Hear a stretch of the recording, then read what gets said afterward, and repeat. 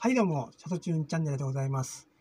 前回ですね、マイネオのパケット放題ね、500kbps が無制限で使えて、月額350円のね、オプションサービスを始めたよと、動画にしましたけれども、実はあの後、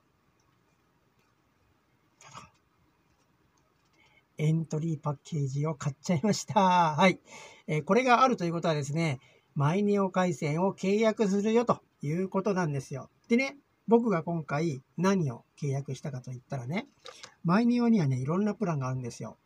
ドコモ、au、ソフトバンク、もう3キャリアあります。はい。僕が選んだのはこちらです。ババーン。マイネオ au プラン。これをね、今回契約しました。はい。なんで au かというとですね、僕が持っているスマートフォン、ほとんどね、対応しておりました。これね、マイネオがすごいのが、対応機種をね、ちゃんとね、リストアップしてくれてるんですよ。これまたね、表にしておきますので、リンク貼っておきますのでね、そちらクリックしてもらえればね、すごい数の端末が、出てます。Android 機ね、キャリアと SIM フリー。それからね、iPhone、iPad、ね、このあたりがどういうふうに対応しているのかっていうのが全部出てるんで、それを見ればね、au 回線、このモデルが対応してるよっていうのがすぐにわかります。はい。でね、今回唱えたかったのはこれですよ。ね。マイネオ au プラン最強説というテーマで、ちょっと今回動画を撮ろうかなと思いまして。このプランね、ある人にとってはすげえ理想的なプランなんですよ。なので、合う合わないっていうのはね、やっぱりあるんだけど、やっぱりね、こういう欲しいと思うターゲット層っていうのがいるわけなんですね。はい。それが誰かと言いますと、3年前の僕ですね。はい。YouTube 始めたばっかの頃でね、もうほんとね、お金がなかったんですよね、あの頃ね。本当にもう10万円生活で本当マジやってて、で、USB ハブすら買うことができなかった。数百円の USB ハブもね、買えないとか言ってね、言ってた頃ありますね。ライブとかでもね。はい。それくらい貧乏だったんですけども、そういうですね、本当なんていうのかな、もう B ライフ、もう超節約生活が強いられる方にとってね、このマイネオ au プランで契約するとね、すげえね、いい環境が作れるんですよ。それは、ただ単に安いだけじゃなくて、そこからですね、何かこう、情報を発信して、インターネットで生活することができるギリギリの環境がね、これで整うんですよ。はい。具体的にちょっと見ていきましょうか。はい。このね、マイネオ au プラン、僕が今回契約するのはこれなんですよ。データ 500MB のプランで、月額700円になります。でね、とりあえず僕はね、最初は、あれだった。お試しプラン 200MB っていうものもあって、これはね、月額300円で契約できるんですよ。ただ、できるのは2ヶ月だけで、2ヶ月後はね、この700円に自動的に移行しますよというプランになっております。これにパケ放題をプラスして、合計ね、月額1050円。これ税抜きだから、税込みにすると1155円になるんですね。はい。で、これね、格安 SIM の中でも、めちゃくちゃ安くはないんですけども、めちゃくちゃいろいろできて、ほぼ、今の環境とね、近いぐらいのね、ことができるんですよ。はい。まず一つ。au プランの場合は、このね、データの一番安いプランでもね、SMS が最初からついてるんですよ。ドコモとソフトバンクは150円プラスしないとね、SMS ついてくれないんですけども、au はね、この700円のプランの中にも SMS がついてるんです。これが大きい。はい。これがあればね、LINE の認証とか Google 認証とかね、そういったのに使えるわけですよね。で、電話に関してね、これね、電話音声通話プラン契約してないんですよ。はい。なんでかっていうと、電話いりますかという話になります。はい。大体ですね、僕のような、3年前の僕はね、無職の貧乏生活だったんで、電話なんかいらないんですよ、別に。ね。緊急電話をかけたいとかね、フリーダイヤルがどうしてもいるっていう方は、ちょっとこの話には、ちょっと適合しないんですけども、3年前の僕みたいな環境の人っていうのは、この動画をご覧の中で何人かいらっしゃるはず。はい。いわゆるこの B ライフというのをやってらっしゃる方ね。はい。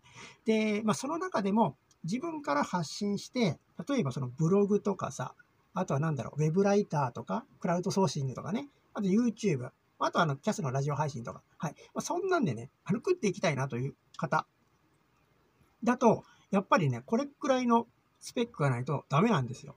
なぜかというとね、これ、このパケ放題は、データ無制限で使えるんですけどもね、500kbps で使えるわけですよ。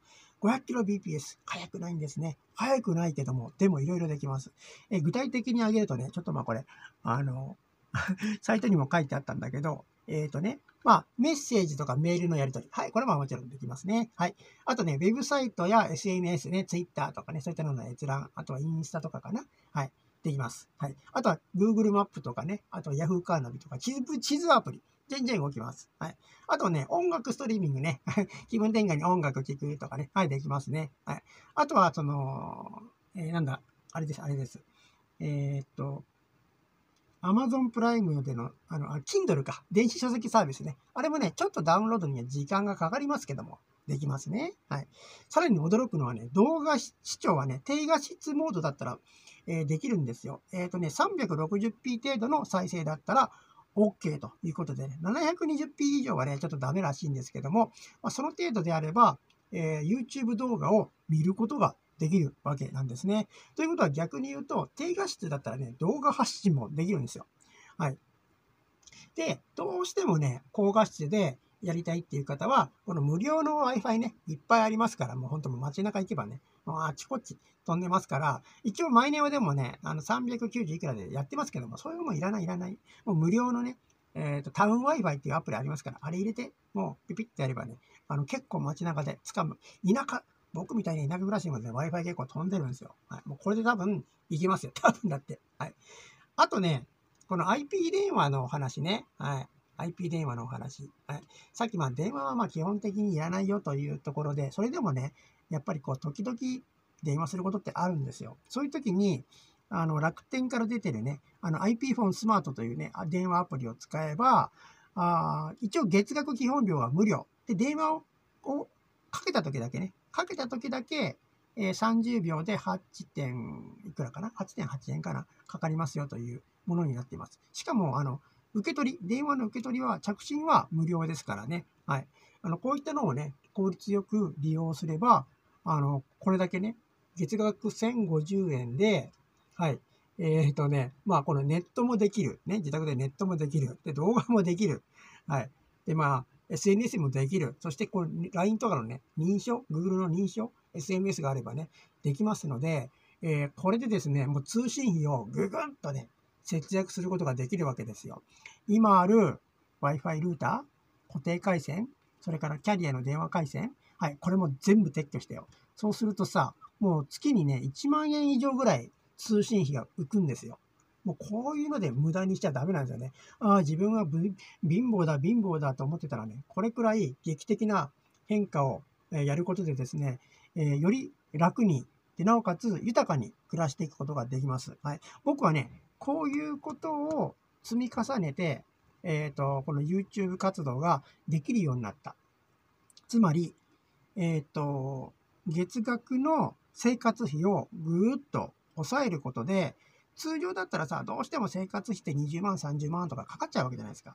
ここをね、無駄な部分をとにかくぐーんとこういう感じでね、削ってて、月10万円ぐらいまでね、落として、やっておりました。はい。今はもうちょっとかかってるけどね。はい。おかげさまで YouTube でうまくいきましたのでね。はい。でも、まだ、どうかな。会社がクビになっちゃったとかね。今無職。今ニート。ね。でもこれからなんかネットで一発逆転したいなというふうなことをね、ちょっと淡々と狙ってる方。はい。まずね、こういう下地作りをやって、いろいろね、活動されればいいのかなというふうにね、思いました。はい。これはちょっと一つの提案なので、これはね、全員には当てはまりません。もうぶっちゃけ言います。全員には、途中何言ってんだとかってね、多分、ほとんどの方がそう思われます。でも、こういうのを求めている方が何人かいらっしゃる。そこのあなたですよ。そこのあなた。はい。てなわけでね、今回はこのマイネオが au が最強プランだよというところと、パケット放題のね、お話をしました。はい。一応マイネオと、パケ放題のリンクを貼っとく。忘れてなかったら貼っときます。動画説明欄見といてください。はい。てなわけで、今回の動画以上でいいか？全部言ったかな？伝わったかな？理解できたはい。こんな感じでね、うちのチャンネル、この格安 SIM の情報とかね、通信費の節約の情報とかね、こういったのを発信しておりますので、よろしければチャンネル登録お願いします。ということで、さとちゅんチャンネルでした。また次の動画でお会いしましょう。